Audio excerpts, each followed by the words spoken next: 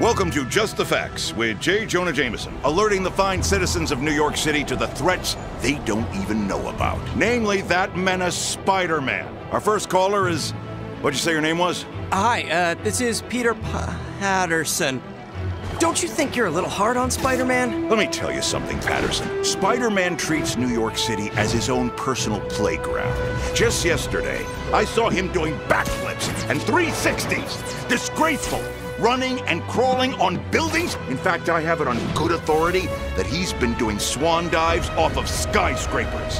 It seems the more confident he gets, the more creative he gets.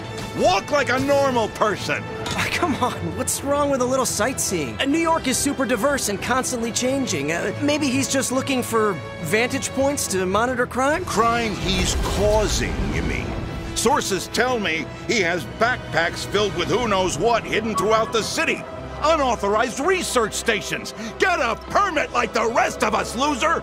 Ever since he came onto the scene, prancing around like an 80s action hero, gangs have been setting up shop, using warehouses, construction sites, and rooftops as bases of operation, putting lives at risk. Who does he think he is? Spider Cop? I really feel like he's trying to help people. I don't want to hear it.